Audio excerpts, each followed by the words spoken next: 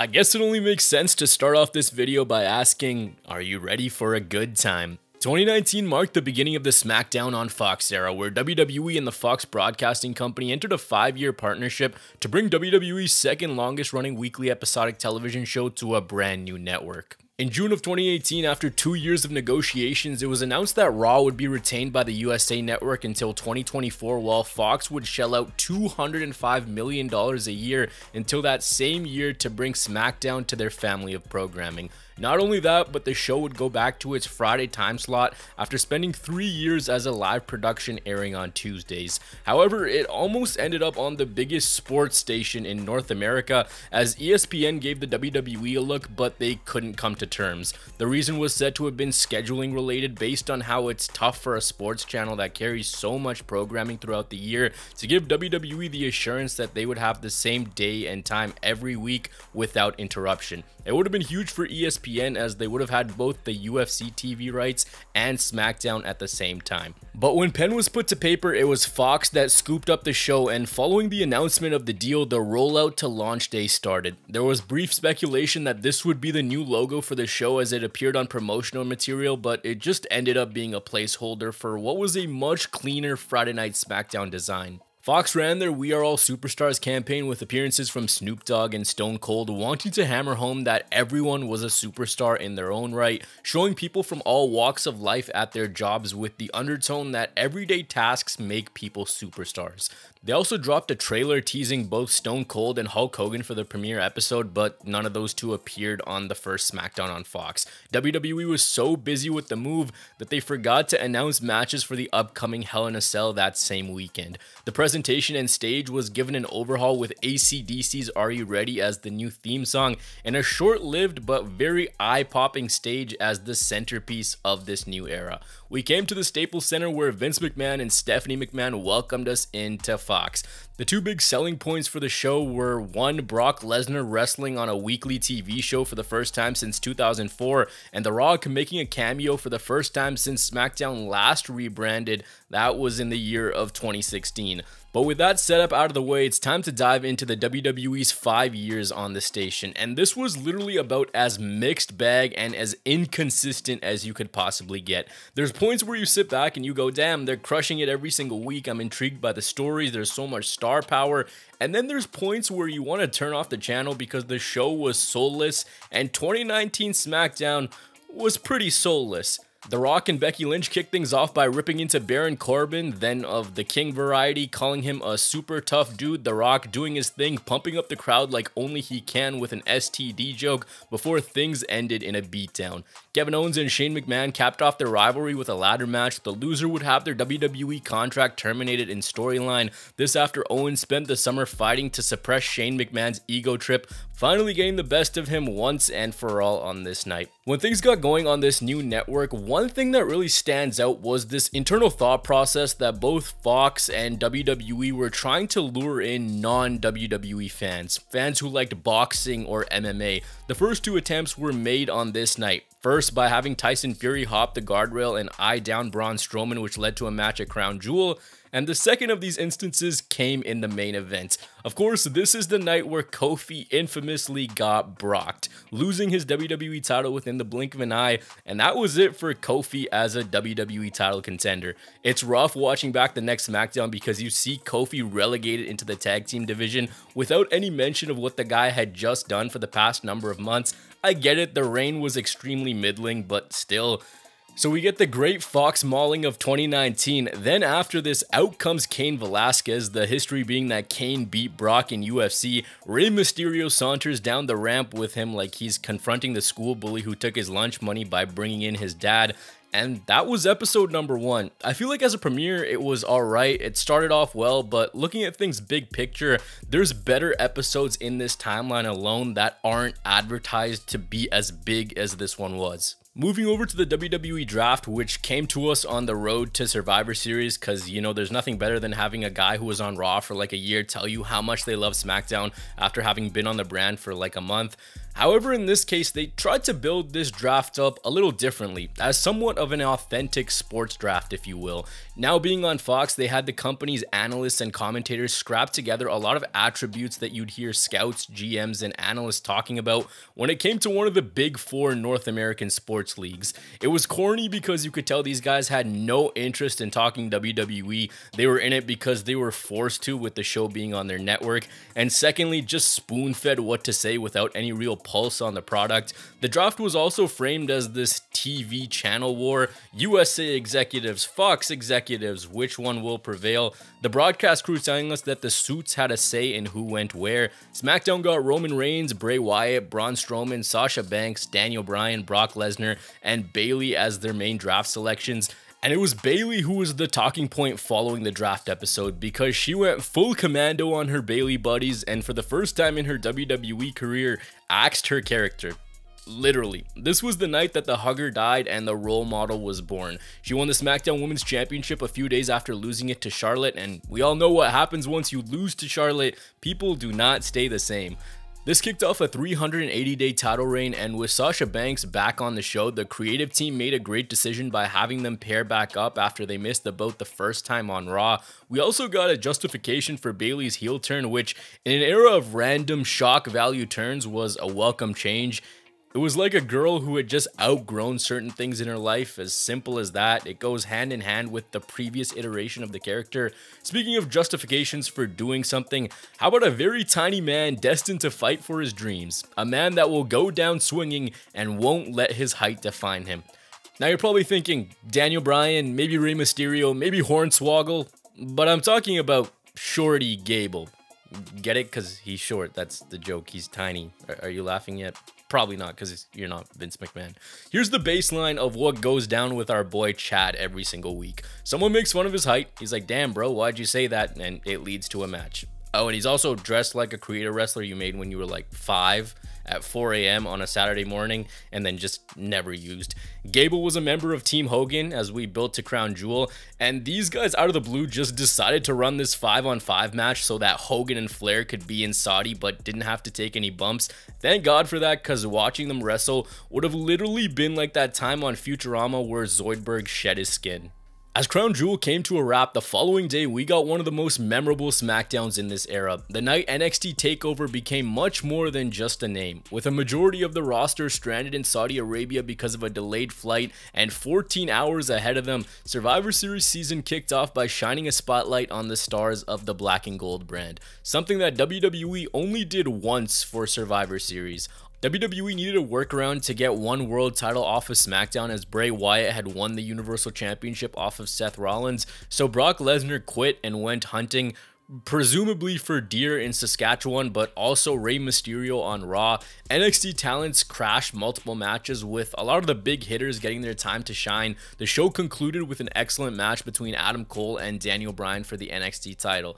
But of course, at the end, Triple H declared war on Raw. You get the deal. You get the deal. And he's also terminally online. But relax, no matter how terminally online Triple H is nowadays, he wasn't the one that had to bear the brunt of the next storyline. Survivor Series can't be Survivor Series without the classic, without the pillar, without the rivalry that beats all other rivalries. Can they coexist? This time, Kansas man versus Florida man. If you're eating right now, I'd suggest you stop. Baron Corbin calls out the big dog Roman Reigns over having little testicles and told Roman that he'd beat the crap out of him so bad that everyone in the arena could take out their doggy poop bags and scoop up the big dog's feces and take them home as souvenirs. Things then got much more dangerous because we got the trio of Baron Corbin, Dolph Ziggler, and Bobby Roode bringing out a man dressed as a dog to really crank the dial up to 10 for this feud. On the other side of things, with Bray Wyatt now as the top dog on SmackDown, he moved into a program with Daniel Bryan. The deep-rooted story being conveyed was that Bryan was just as deranged, just as unstable as The Fiend. He just didn't let it out, and he didn't know that he was an absolute killer. That's the whole reason he changed in the first place. That's the cause for why he wasn't doing the yes chant anymore, and Bray wanted to unlock that old Bryan. This later brought Miz into the fold by using the past history of Bryan and Mr. MTV as a launching point. Bray attacked Miz's family by performing spooky voodoo to his child's crib, and of course Miz doesn't know that when you're in a real-life horror movie and you see a half-open door, you don't open the rest of it. Family was a big theme on SmackDown during this time. Lacey Evans continued to get her mega push, and when you rewatch this time, you really notice that Vince wanted her to work out so bad. Whenever you think he's done pushing her, he picks things right back up again. In this instance, he made her out to be the former Marine fighting for her daughter and husband, a husband that looks like Johnny Gargano and a daughter that barks at Sasha Banks. But now we come to the final act of 2019, and it's about to get really good. I want you to imagine you're just channel surfing on a random Friday, just can't find anything to watch, nothing's piquing your interest, but then you finally find it. You find that one medium that you haven't checked up on in years. You flip the channel and the programming banner at the bottom reads WWE Friday Night SmackDown. After you forgetting about it, after you having that weird stage of not watching because everyone tells you it's fake, you finally find it, and now you want to see what's going on. Who's still here that you remember? What are the big storylines? You're coming back to watch WWE and you're gonna give it another chance, only to see a big Samoan dude getting drizzled with dog food as he's tied up to the ring post where he cannot move. What kind of nightmare Vince McMahon fetish was this? It's like Vince stumbled across one of those Florida Man headlines and went, wait, I have a Florida Man, I bet I can make those headlines too. So he scrolls through them and he reads them. Florida man arrested for throwing alligator through drive-through window. Florida man gets tired of waiting at hospital, steals ambulance and drives home. Florida man arrested for assaulting girlfriend with fried chicken. Florida man showered in dog food by ex-football player after identity mistaken for real-life canine. All of these are real, by the way. So with that piece of professional wrestling history out of the way, the year comes to an end. And in retrospect, you had so many eyeballs on you, and this is the best foot you're putting forward. I don't particularly think that WWE nailed this at all. 2019 is gone, and now comes 2020. I don't know about you guys, but this feels like a lost year for wrestling in general. You have the obvious moments that you remember, Edge, Roman, the Boneyard match, but when I think of SmackDown during this time, it's a bit of a blur. I've simultaneously been working on a video looking back at pandemic pay-per-views. There's so much that's lost. There's so many attempts to do things. Some work out, most don't. There's so many forgotten pushes and segments, and the whole timeline is shrouded with the asterisks of the COVID year. Before fully diving into SmackDown in 2020, I have to briefly touch on WWE Backstage, which was a product of the Fox partnership. It was a studio show which aired on FS1 Tuesday nights, a roundup of what was happening in the WWE, where Renee Young was joined by panelists discussing the goings-on of current day WWE. It wasn't anything groundbreaking. If you've seen one of these shows, you've seen them all, but it's remembered most for the time CM Punk rocked up to be a panelist, and many speculated that this would be the start of him coming back to the WWE. But the contract was only with Fox and not WWE directly. But here's 2020 in all of its mashed up glory. On the very first episode of the new year, we got returns galore. On the same episode, the Usos, Sheamus, and John Morrison. The latter of which was executed in a strange way. He just showed up during a backstage segment out of the blue, with the Rumble coming up. That pop could have been reserved for what was an already elite match. This year, both Rumble winners came from Raw and went on to challenge for the NXT and Raw titles. I don't know if it was to compensate for this year, but the next year, 2021, both winners ended up going for a SmackDown title, so things evened out. I'll get there in a bit because 2021 was a great year for SmackDown, but first we have unresolved business. Business that can only end with eating dog food. Gonna be pretty niche here, but for all my Superstore fans out there, you guys remember the episode where Glenn ends up making Cloud9's creator's son eat dog food as revenge for making his dad eat it years beforehand? The line was, there are two types of people in this world: weak people who eat dog food and strong people who make them eat it. Well, the strong person in this case was Roman Reigns, who made Corbin, quotation marks, eat dog food, which was later followed by a steel cage match, the ultimate combination of blood, rivalry, resolution. What a dynamite pairing that is. First, loser eats dog food match, then a steel cage match. But that was now all in the past. We were headed towards WrestleMania 36. The question now was who was going to be Universal Champion walking into the show. We had Goldberg and Bray Wyatt at Super Showdown, which Goldberg ended up winning, and then Bray just kind of awkwardly stared at him for a while, because why not? WWE took the title off Bray because they wanted to run two massive matches on the SmackDown side of things. The first, Roman and Goldberg with the title on the line, and then John Cena versus The Fiend. Two colossal matches were confirmed for WrestleMania in short order, but fast forward to March 6, 2020, and that was the last SmackDown where fans would be in attendance, as we got the great shutdown of 2020. WWE now moved operations to an empty performance center where Triple H welcomed us in. One thing that's become exceptionally funny in today's WWE is how Triple H really badly needs attention. He needs to be the first person out whenever there's a premiere or a big show or some sort of special event. He cuts the same promo, he says so much without saying anything at all. Flashbacks to 2003, and of course he did it here too. He welcomes us into the show, pumps up how state-of-the-art the WWE PC is. Of course, like many of us know, everything rapidly changed, but WWE programming wise felt like they wanted to keep things relatively the same. They wanted to keep them how things were penned out in the first place. I say this because, as a lot of you guys know, with the changing times, WrestleMania shaped out much differently, but both of those two big matches that I just mentioned were just building normally. And we also got Gronk. He was there.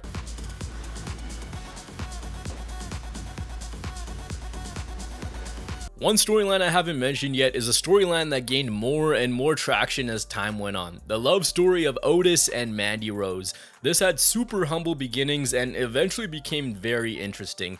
Big meaty man Otis started to help Mandy win her matches as a romantic gesture after the two exchanged gifts. They then did the whole she loves me not bit with Otis because we came to Valentine's Day where Dolph Ziggler bamboozled everyone, taking Otis's place on the date, with the big talking point being that Mandy left Otis high and dry. But it wasn't Mandy's fault because we'd later come to know that Sonya Deville was the one behind it. She didn't want Mandy anywhere near him. This was revealed by the SmackDown hacker, which, as mentioned earlier, was another attempt to do something but a failure in the execution. For those not in the know, it was this hooded, ominous figure who had cameras backstage on SmackDown. They saw what was really happening in WWE locker rooms.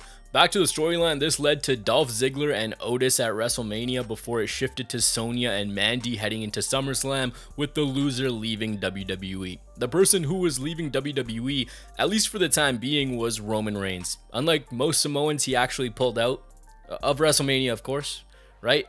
Not like there's 8 Samoans that spawn onto my screen out of nowhere every single week, right? Like, bro, like, why do you guys reproduce so much? Like, with COVID becoming more of a threat to health and safety, Reigns decided to stay home with his family and look after himself, giving up the match with Goldberg. Braun Strowman ended up taking his place at the event, and he wasn't exactly lighting the world on fire at the time. With Braun, it just kind of felt like the ship had sailed, and this first world title win should have came a few years beforehand.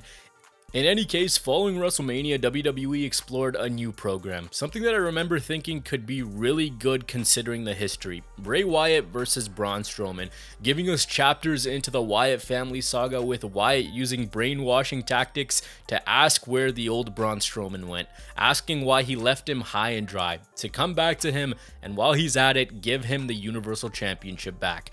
If not, Bray would destroy what he created. It was this weekly internal struggle of Braun not wanting to go back to Bray now having become his own person, while the other side slowly became more and more deranged, unable to crack the monster's head. More and more fed up with the fact that the guy who was once at his side was now ready to conquer the world on his own. We had a swamp match where Alexa Bliss appeared to try to get in Strowman's head, WWE teasing that Alexa and Braun had much more than just a simple friendship. You had this slow burn of Alexa becoming more and more like The Fiend because, as they never forgot to tell us, if you encounter The Fiend, you'll never be the same. After Money in the Bank, Braun was in this comedy feud against Miz and John Morrison, who deserved their props for how much they put themselves out there during this time. Some of the stuff landed while other times it was a miss, and I feel like these guys are underappreciated underappreciated MVPs of this timeline. They released a diss track about Braun Strowman, telling him that he was worse than Lana's TikToks and Braun was a dork because he wore Crocs. They also played Hideout in a van, pulling pranks on Strowman, from messing with his protein shake to attempting a Nickelodeon slime bit and then smashing his car. Speaking of cars, the most controversial story at this time came to us courtesy of Jeff Hardy and Sheamus. The charismatic enigma was framed for drunk driving by the Celtic Warrior. The company had been doing these 3-minute mini retrospectives on Jeff and his battle with drug and alcohol abuse, so WWE explored this in a deeper sense by having Sheamus be the final hurdle to prove that Jeff was completely fine. At one point, Sheamus tried to get Jeff to drink with a toast, even forcing him to take a urine test to comply with their upcoming match.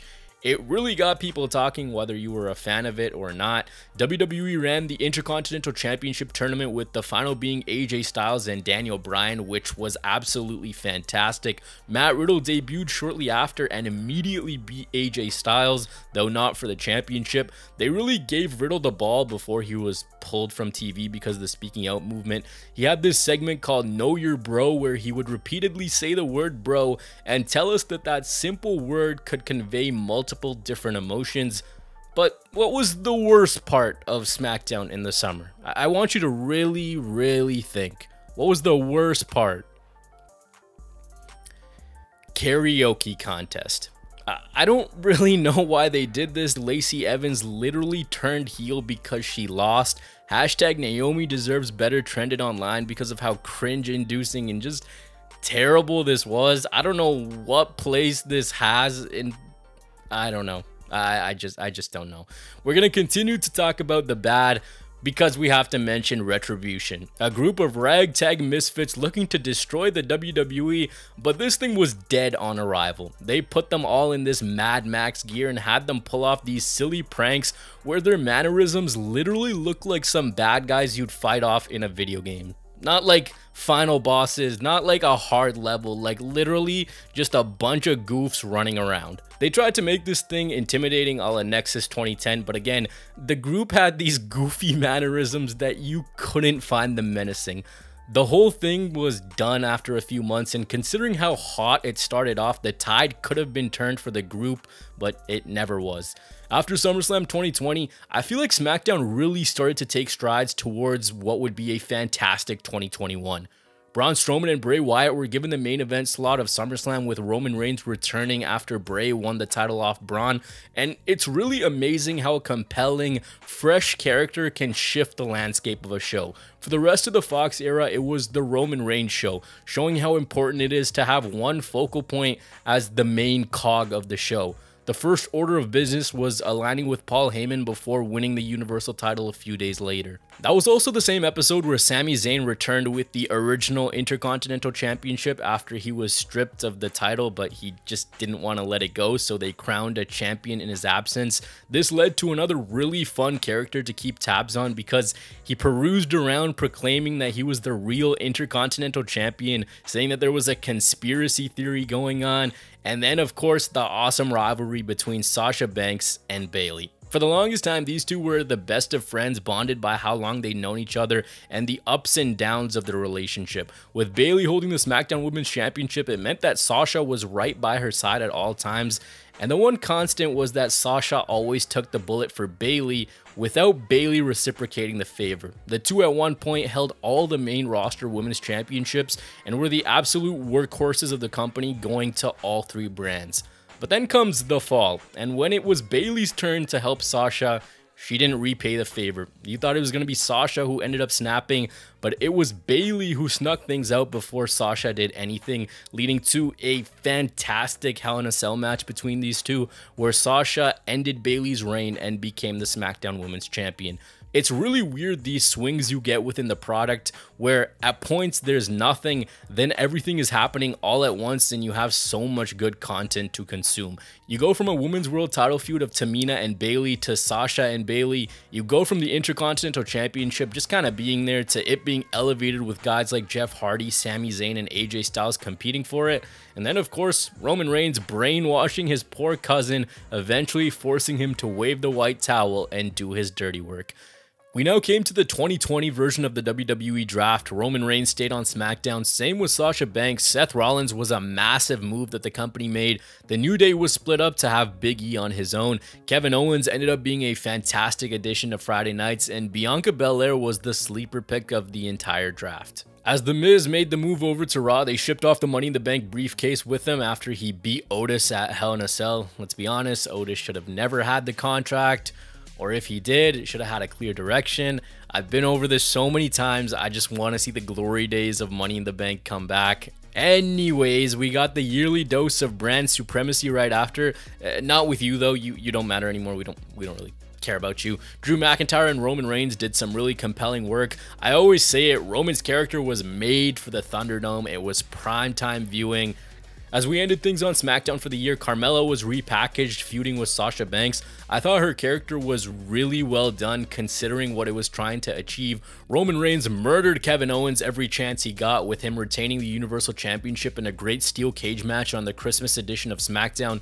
This also featured a great triple threat elimination match for the women's tag titles, and Big E winning the Intercontinental Championship off Sami Zayn.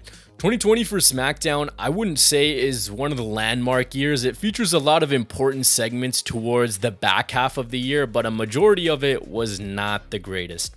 The next year, honestly, electric. This isn't me just saying it now that time has passed. I was saying it at that time too. SmackDown in 2021 had a really solid year. The show benefited from Roman Reigns being full-time, fresh stars at the top of the card, and consistency. 2021 was the best SmackDown had on Fox. The previous year, none of the Royal Rumble winners were booked to challenge for a SmackDown title, but this year the brand was given a boost by both Rumble winners.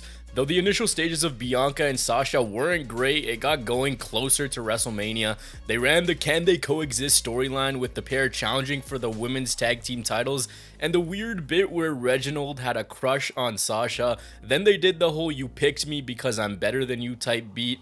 The match ended up being great, but the initial time spent after the Rumble with these two wasn't a hit, and I don't think many people will debate that.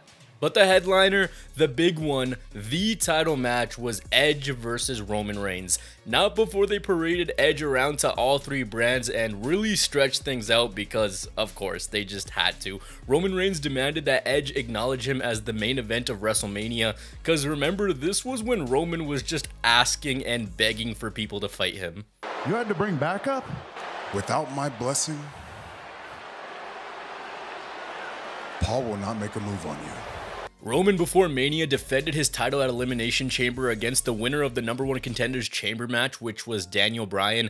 The match happening literally right after, and here's where WWE ended up changing the main event because Bryan simply said things weren't fair. He wanted another title match, also telling Edge that he didn't think he was good enough to beat Roman, so Bryan beat Jay in a steel cage match to earn a title opportunity at Fastlane. In the build, Edge had his first singles match in 11 years on SmackDown to determine the special guest enforcer, which he ended up winning. Long story short, we got a triple threat match, and I remember absolutely hating this decision at the time. Edge and Roman felt like the natural main event, but hey, I'll admit I was wrong. The match was fantastic. All hell broke loose on SmackDown, and it was just a good time because you had three hungry men telling you that they would be the one to take the title home once the lights went down in Tampa.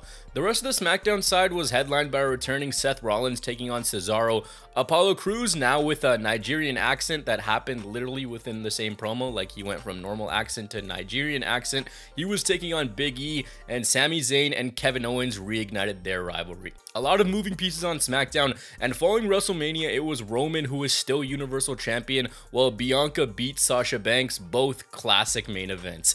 After Mania, WWE continued with Cesaro's mini push, with Roman instead more focused on Daniel Bryan, laying down the challenge for the Universal title, but with the caveat that if Bryan lost, he'd be banished from SmackDown.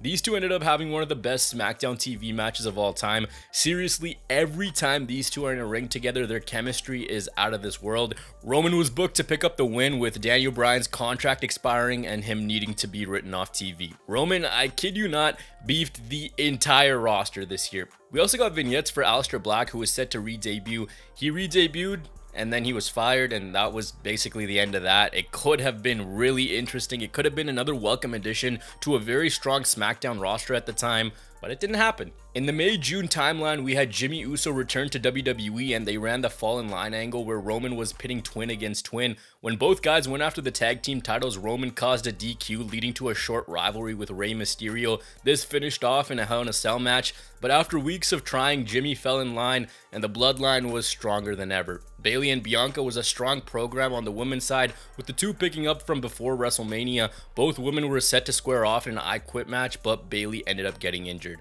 Money in the Bank 2021, of course, was the first pay-per-view with fans properly since Elimination Chamber 2020, so it was a really hype time to be a WWE fan. One of the biggest strokes of genius on this year, and I think missed money for the WWE, is bum-ass Baron Corbin. Losing his crown, then slowly spiraling into losing his savings, then his car, and everything that made him the cocky jerk was crumbling down. Every week it would be this hilariousness that would ensue with him asking for money, and when the crowds eventually came back, I think this worked really well. I think this could have led to a mid-card title win if they played their cards right. With SummerSlam in Vegas, Corbin played his cards right, and just like that, he was rich again. As the WWE moved away from the Thunderdome, the summer for SmackDown was one of the best we'd seen in a long time. Edge returned to take on Roman Reigns, becoming a one-man wrecking crew, destroying the entirety of the bloodline on his own en route to Money in the Bank, and we finally got the match that was supposed to headline WrestleMania. The roar of the crowd was back, and that first episode with fans was magic. Actually, the whole summer with fans coming back was magic. Finn Balor returned to the main roster, we had an amazing fatal 4-way, Tribal Chief Roman Reigns was in front of a live crowd for the first time, but it was after Money in the Bank where things kicked into an even higher gear, and we got a classic WWE summer. At least on the SmackDown side of things. Poor Raw was over there with Elias and Jackson Riker. John Cena returned at the end of Money in the Bank, kicking off the summer of Cena. The final destination was Las Vegas and a mega clash between him and Roman Reigns. And I wish this rivalry was kept one-on-one because they made it more convoluted with Roman not accepting Cena's match. Even though Roman was just lining up people and then knocking them off a few months ago, they added Finn Balor into the mix. I guess they wanted to keep him near the top of the card and not let his momentum wane. He felt very shoehorned into the program because he was, but thankfully WWE pivoted back and we got our one-on-one match. These two had some very memorable promos, breaking the fourth wall, Cena calling Roman by his first name, saying that he's played every gimmick under the sun, while Roman called Cena missionary position, did the whole "you weren't good enough for Nikki Bella" bit, with Cena referencing Dean Ambrose and CM Punk. And if you wanted to believe that Cena might have a chance at the show, then sure, you could. But they ruined that by having Roman make the stip that if he lost, he'd leave the WWE. So any hope of Cena winning was gone. With two all-time greats crossing paths like that, it was exceptional as far as big money matches go. The other rivalry on SmackDown, I honestly don't have a single critique for it. That's how good I thought Edge versus Seth Rollins was. Every segment, every interaction, every bit of one-upsmanship, every time the intensity was dialed up on this rivalry, it delivered and then some. It all started with Seth Rollins' obsession to win the Universal Championship, which eventually drove him to Edge. They used Edge's surgically repaired neck and the fact that Rollins' finisher was a stomp to the head neck area as a threat of danger to the health and well-being of the rated R superstar. What made things more compelling was how Edge was dead set on proving that this second run wasn't just going to be a miracle run. He was the same performer he'd been in days gone by. It was two mirroring images finally clashing. What would have been even more epic, since Roman was the new Cena and Rollins was the new Edge in a way, it would have been massive to see Cena and Edge, the old guard, take on Rollins and Reigns before SummerSlam, since the parallels are much deeper than I even knew at the time. Plus, we had Sasha Banks return for the first time since WrestleMania 37. She was building up to a rematch against Bianca Belair. That didn't happen for some unknown reason, as Sasha was replaced by a returning Becky Lynch. I'm trying not to get too much into the pay-per-views, but this was ginormous.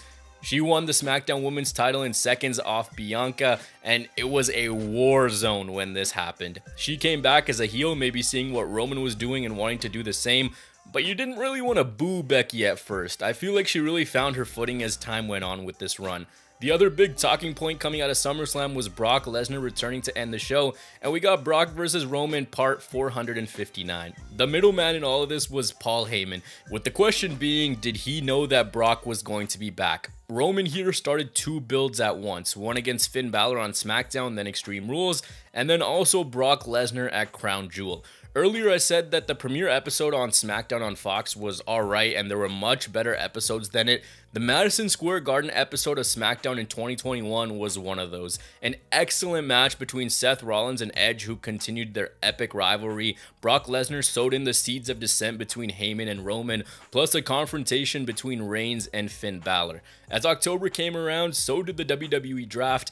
And here's where I feel like things started to go downhill. Here's where I feel like things slowly fizzled out on what was a pretty good 2021. Of course, they kept Reigns, Sasha Banks stayed too, Charlotte and Drew both made the move, but the problem came in the subtractions. Maybe too many of these. Edge, Seth Rollins, Bianca Belair, Kevin Owens, Becky Lynch, and Finn Balor were all moved to Raw. The brand really got gutted, and as you'll see in the next bit of this retrospective, they had this idea that we'll just replenish the talent, but it didn't work out. You had this 3-week overlap because the rosters didn't go into effect right away. The October 15th SmackDown, I remember this was really hyped up because everyone online thought that this would be the beginning of a new epic war between AEW and WWE. Media was making this out to be such a huge deal. There were YouTubers saying that this is the beginning of a new epic wrestling clash. They called it Supersized SmackDown, airing on FS1. There was a contract signing between Roman Reigns and Brock Lesnar, and a pretty good match between Becky Lynch and Sasha Banks. Post-Crown Jewel, the Lesnar-Reigns saga continued on with the company running a suspension angle. Becky and Charlotte were the two champions switching brands, and they had to switch titles in a segment as well. In it, Charlotte abandoned the script and started messing with Becky by dropping the title on the mat instead of handing it to her, which led to an argument in the back. But with the draft, SmackDown wasn't the same. Hit Row was brought in and they were just kind of there. Xavier Woods was the new king of the ring, and that didn't really become sustained except for a little program with Roman Reigns because Survivor Series was coming up and he was taking on Big E. Post-draft, it still had some good moments here and there because, as I always say, if you look for the good, it will be there. But it was pretty dry. Like, they tried to hype this up as a new era of SmackDown, as they often do. But when you have Madcap Moss and Happy Corbin running around, I don't really know what to tell you. Lots of filler matches after a genuinely fantastic 6 to 7 months of the brand. Like, it actually feels like I've been transported into a different timeline because this show doesn't feel the same. It doesn't feel like the SmackDown that I was just watching. It was basically just what Roman's up to, then matches like Cesaro and Mansoor versus Los Lotharios. Jinder Mahal and Shanky were out here doing mock raps to Hit Row. DJ Shankenstein, give me a beat. Oh, yes. Rick Boogs versus Angel Garza, Drew McIntyre stuck in the Corbin vortex, Toni Storm getting a pie thrown in her face. Like, they really did not know what to do at that time. Like I said, you could see that they were being big brains, like, oh, we're just gonna have all these new stars and they're gonna be on the rise and SmackDown's gonna be the building show. But it was not. As we enter 2022, the big matchup was Roman Reigns versus Brock Lesnar after Heyman told Roman that he was on Brock's side and he ended up getting fired. The day one match never ended up happening, but with Lesnar now winning the WWE title, the company still wanted to go on with that match. This time at WrestleMania, winner take all. But before that, we had a short but very epic build between Roman and Seth Rollins, which, as you guys know, is never bad. It's almost like they forgot they were building to it around Money in the Bank, and then after sending Seth to Raw went, yeah, we got no one to challenge Roman, let's bring him back for a bit. These two's chemistry goes without saying. Charlotte entered the Royal Rumble match instead of defending her women's title. Naomi would have been the clear challenger as she got this half-hearted push while simultaneously being bullied by Sonya Deville. Sami Zayn and Johnny Knoxville was actually a blast. Like, the two leaned into the comedy bit and I didn't even know it at the time, but big picture, this was the beginning of peak Sami Zayn. Roman versus Goldberg was just a roadblock to get to Brock and Roman at WrestleMania in a rivalry which was so much more than just the titles. Now at Blood Feud stage with Brock running a forklift into the Bloodlines SUV and going full terror mode. For the women, it was Charlotte and Ronda, which was built on who had the better submission and simply who was better. This was a match that the company had in mind 3 years previous, which was going to main event WrestleMania 35, so they went with it. Ronda Rousey making a surprise appearance at the Royal Rumble, last eliminating Charlotte to win the whole match. Charlotte called Ronda a one-trick pony, saying that she could only win with an armbar, so Ronda did what any smart person would do. She started using an ankle lock. I'm actually surprised this didn't end up being a submission match considering it was right there. Also kind of shocked that Charlotte ended up retaining. Post WrestleMania, Gunther made his main roster debut, eventually winning the Intercontinental Championship later in the year, kicking off a 666-day title reign. The Usos became both Raw and SmackDown Tag Team Champions. The remnants of the New Day wrestled the Brawling Brutes like every single week. Natalya and Aaliyah was peak television. Not really. And then we had Madcap Moss and Baron Corbin. But there was one debut, one huge debut that defined SmackDown in these final few years. That was Max Dupree, a talent agent looking to scout the best of the best. And when LA Knight was repackaged into Max Dupree, people hated it. Thankfully, after a few months and honestly still killing it with that repackaged gimmick, LA Knight was reborn and he never looked back, becoming one of the most organically over wrestlers we'd seen in years. The big SummerSlam rivalry that year, anyone want to take a guess? Yeah, it's Brock and Roman. This time based on who would be the most violent in a last man standing match. We'll keep this short again because how many times do people need to talk about Brock and Roman? It's consumed the WWE for so long.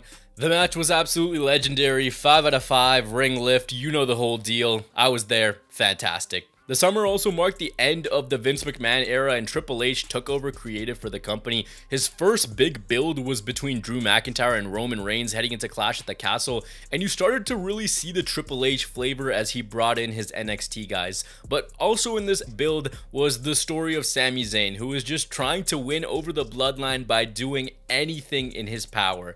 Liv Morgan and Ronda Rousey was a bumpy road, we'll say, some highs, some lows. You could really tell that Ronda was disinterested with the WWE for a lot of this year.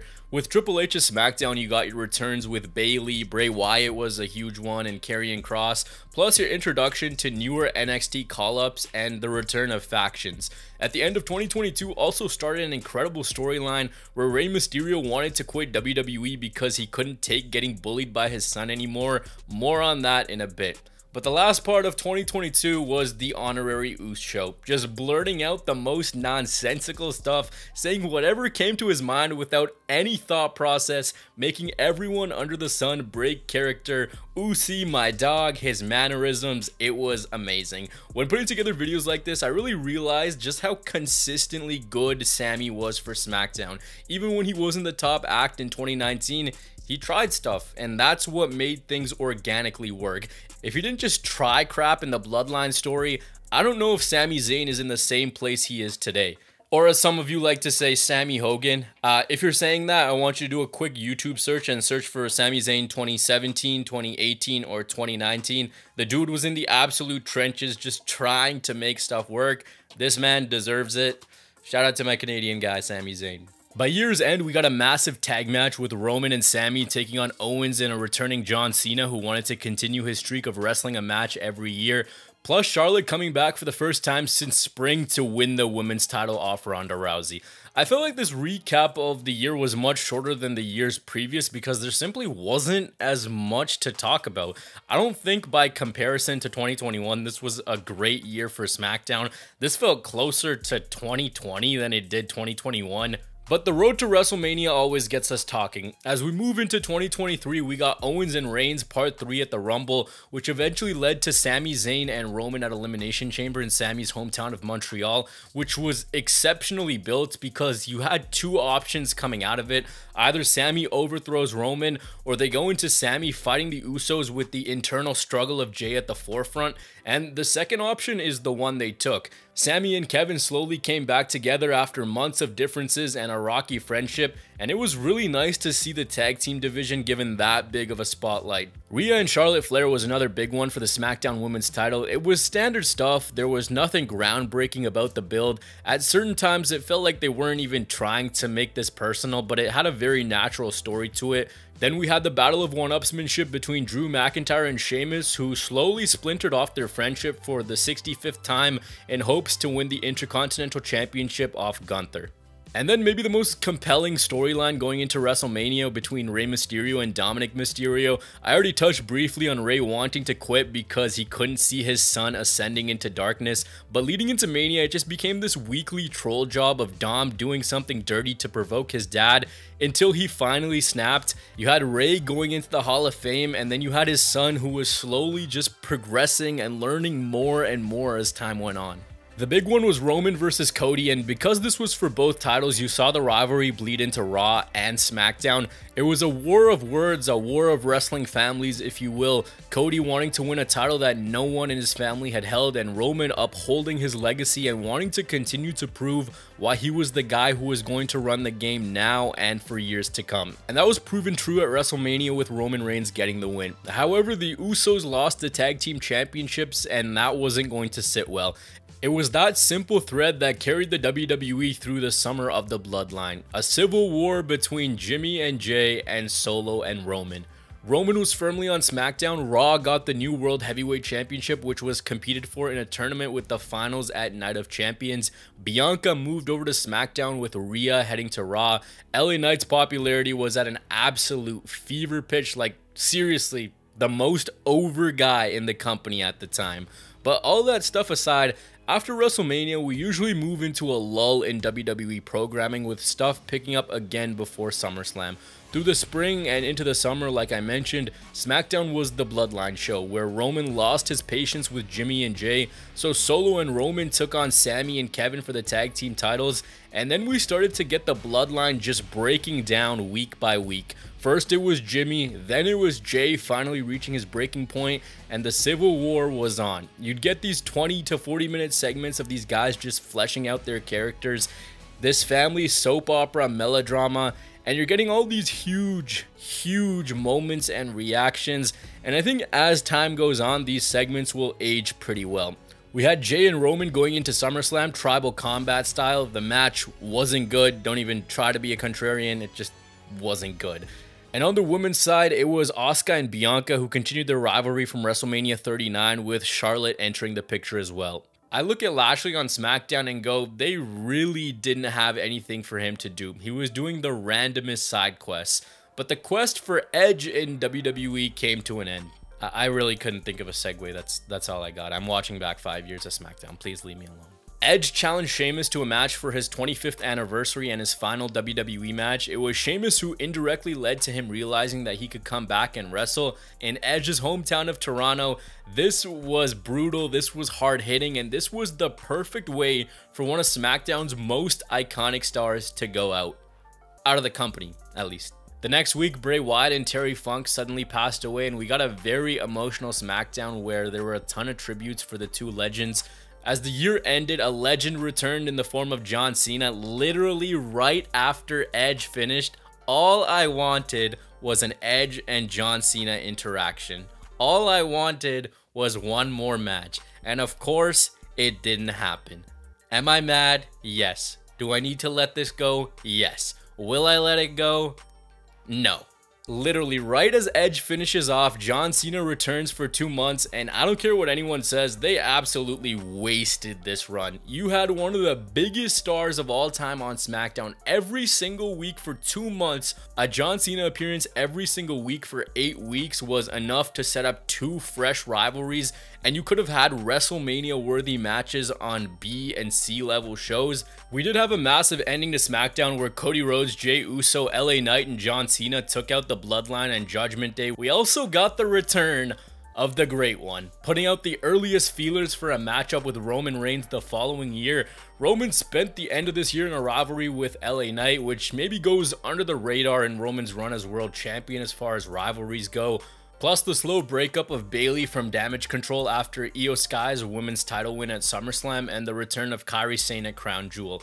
Santos and Rey Mysterio was a welcome program come the end of the year. This man Santos was actually a menace to society, telling Rey Mysterio that he wished he got amputated. Randy was a huge addition to Friday nights following a Survivor Series return after nearly 2 years away. This, after a tough 2022, was a huge bounce back for SmackDown and a strong year for the brand.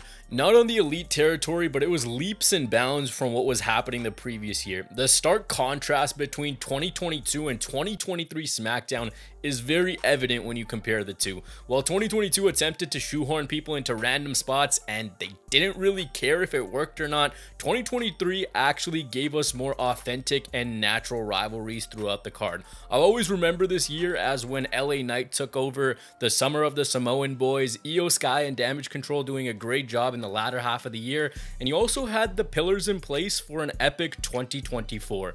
With that said, let's not waste any time. SmackDown in this year picked up after the Royal Rumble, where we had the infamous night where Cody Rhodes told Roman Reigns he wanted his title rematch after winning the Rumble, but not at WrestleMania, prompting the online community to go insane and rally behind Cody Rhodes. The video of Rock confronting Roman currently sits at 243,000 dislikes to 99k likes. Online was a war zone and people were outraged at what they had just seen, but WWE made amends and we got an absolute gem of a road to WrestleMania. Rock debuted the final boss persona, and this, I'm already inclined to say, is one of the best characters of all time. I know it's a shorter sample size, but everything he did was brilliant. Classic segments where we got shades of old Hollywood Rock. Every week it was this simultaneous build for a huge tag match, but also slowly sowing in the seeds between Roman and Rock. If Cody's team won, Night 2's main event would be interference free. If Rock's team wins, bloodline rules. AJ Styles versus LA Knight was very competitive, really exceeding my personal expectations. Plus, Bayley naturally turning face and breaking away from a revamped Damage Control was also brilliant, even though the title reign afterwards was pretty bad. Cody got his moment at WrestleMania and it became his show. His first rivalry was against AJ Styles at both Backlash and Clash at the Castle, with a Logan Paul match sandwiched in between at King and Queen of the Ring. AJ Styles ended up pulling the Mark Henry switcheroo, faking his retirement before attacking Cody. Also in 2024, you had the debut of Tiffany Stratton, who quickly rose up the ranks in WWE and won the Money in the Bank briefcase. But it was after WrestleMania 40 where we got the debut of Tama Tonga and Tonga Loa. Solo Sikoa ran wild, building the Bloodline 2.0, the team going absolutely berserk on the roster, and eventually Paul Heyman, before genuinely one of the most well-executed debuts in WWE history. If you want to make an impact, if you want to make a moment that 10-20 years down the line somebody's going to talk about, watch how WWE made Jacob Fatu debut. He wrecked everyone and WWE stamped their next big monster. Attacking Cody Rhodes, destroying everyone in his path en route to aligning with Solo's bloodline. This whole thing was built for Roman Reigns to return, and he came back to the reaction of a lifetime. And that was the end to the Smackdown on Fox era. There's a lot to unpack. 2019 and 2020 were flat out awful. 2021, I don't know because I'm not really gauging this off of anyone else's opinion, but I really enjoyed. 2022 then went back into the bad territory, while 23 and 24 were solid. By that metric, they had one full-out consistent year, and even that year was 7 or 8 months, with the show falling off a cliff towards the end of 2021. I don't really think the partnership between Fox and WWE is what Fox imagined it being. It's been reported that the company is indifferent to the WWE, with Sean Ross Sapp saying that they didn't feel like WWE was giving them good shows in 2020 and 2021, especially under Vince McMahon, but after COVID there was a much more positive reception to them. Fox CEO Lachlan Murdoch said that they chose not to renew because the return on investment wasn't what they thought it would be based on advertising numbers. SmackDown had been linked to having lower ad rates, with the perception being that WWE audiences were lower income and less likely to spend money. Big picture, taking a look at SmackDown, I want you guys to just do this exercise. Just close your eyes, think of the last 5 years on SmackDown, and eliminate the bloodline. Now tell me what you think of that show. I'm dumbfounded that they were literally on one of the biggest networks in the world and initially completely fumbled it. 3.9 million people tuned in to watch SmackDown, and that was your first impression. Your first impression is so important.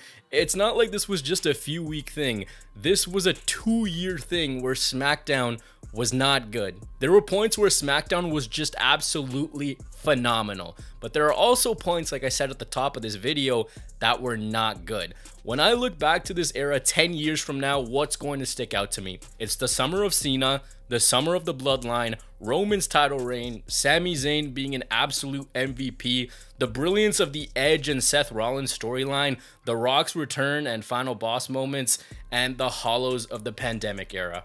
All in all, the final takeaway from this era is while it delivered great moments post-COVID, SmackDown in 2019, 20, and 22, 3 of its 5 years, was inconsistent and at times very poor from a content standpoint. A lot of peaks and just as many valleys. Sure, we had great moments, but it was the final year and a bit where things really started to pick up for the brand in terms of consistency. With all that out of the way, let me know what you guys thought of SmackDown's 5-year run on Fox, and I'll see you in the next one.